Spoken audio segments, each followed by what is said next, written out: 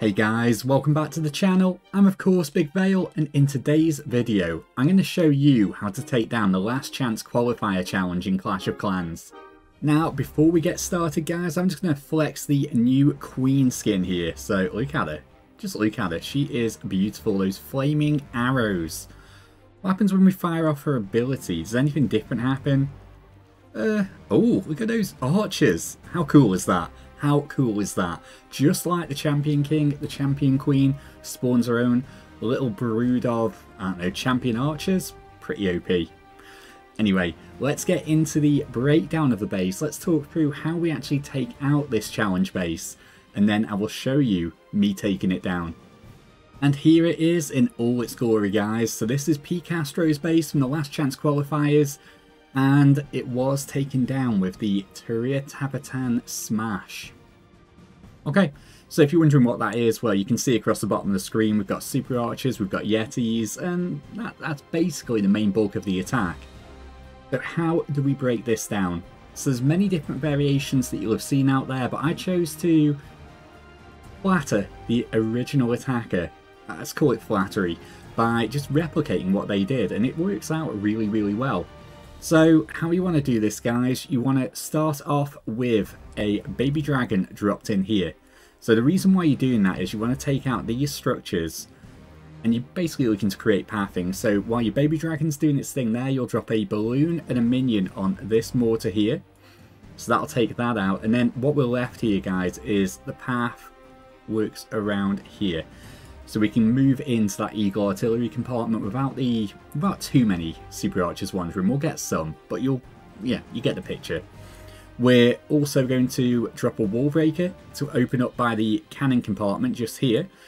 And the idea is basically to, a little bit of spreading goes on, but we're basically powering all of our Yetis, Super Archers, the King, the Queen, the Warden, all in through that gap that we've made there, and this ready-made gap in 6 o'clock compartment. Simple as that really. There is more to it of course, and we'll continue with the talk through now. So with that in play, we're then going to send our log launcher in.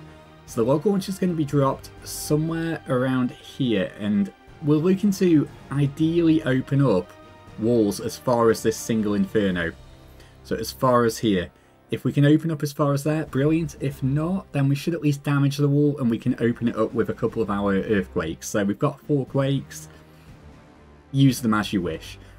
Okay, so log launcher's moving through. That will hopefully clip open this compartment here, so it'll allow our Yetis to move in towards the scatter shot.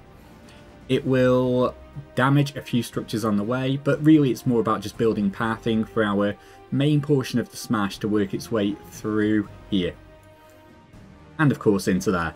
But while that's happening, and when we've got the CC pulled out, this is key. You don't want to do this before the CC's pulled, otherwise you're going to be in a world of pain. You want to drop probably 2 or 3 skeleton spells in a row along here over at 8 o'clock. Then you're going to send your RC in. So those skeleton spells will tank really nicely for all of the defenses plus the Queen in that compartment. You can invest the freeze if you need to, but the RC should be able to clear out everything in there. And we'll actually continue to work our way up and around as well. Though, meanwhile, there's not that much more to tell you. Honestly guys, there's not that much more to go into. So we've got the smash in play.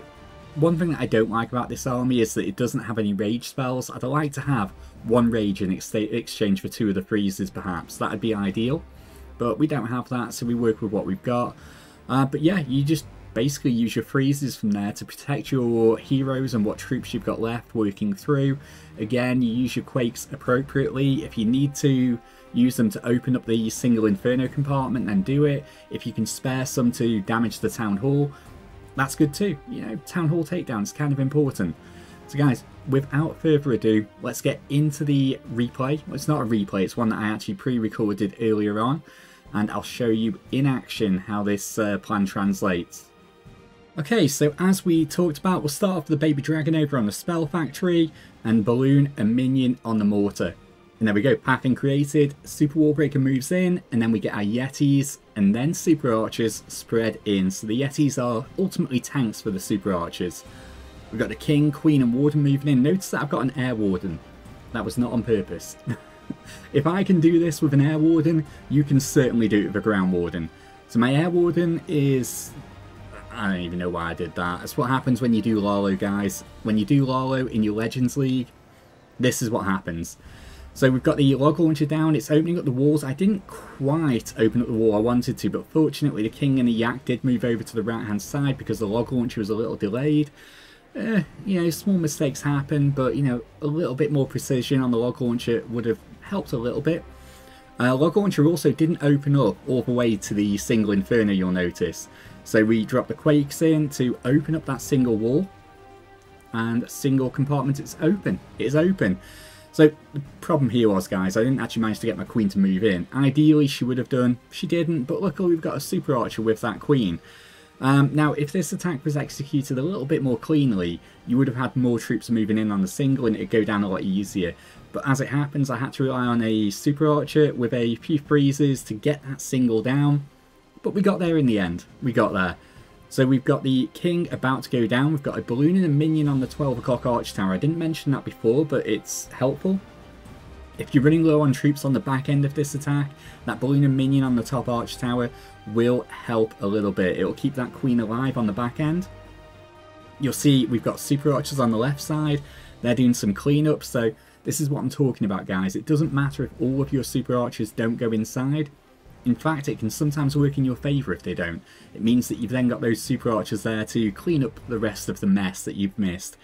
So with a minute left, we've got 7% needed, 6% needed, and it's quite clear this is going to be a pretty quick triple. We're going to finish this in about 2 minutes and 15 seconds, which in anyone's book is going to be pretty quick. So yeah, that's how it's done, guys. That is the example of how to take down that base. So follow the plan. You may need to try this a couple of times. I'm not going to lie, I didn't get it done the first attempt. It took a couple of tries, but you will get it done if you follow this method. Believe me, it works, as you can see. And guys, it really is as simple as that.